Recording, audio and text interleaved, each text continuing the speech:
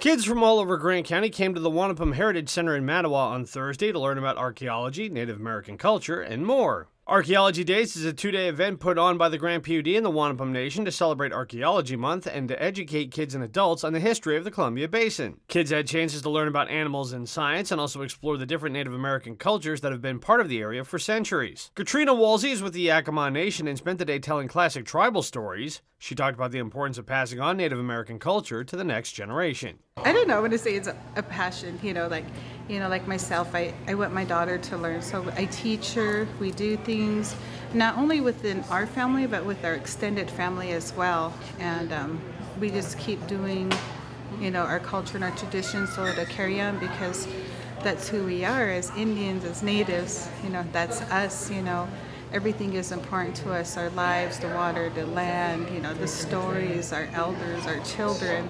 I'm also, educated up to a master's degree in educational admin, and to maintain both of those, because sometimes people think, oh, you're educated, you're not cultural. Oh, you're cultural, you're not, Me, I've learned to live a balance, to do both. In Mattawa, Devin Higgins for iFIBER 1 News.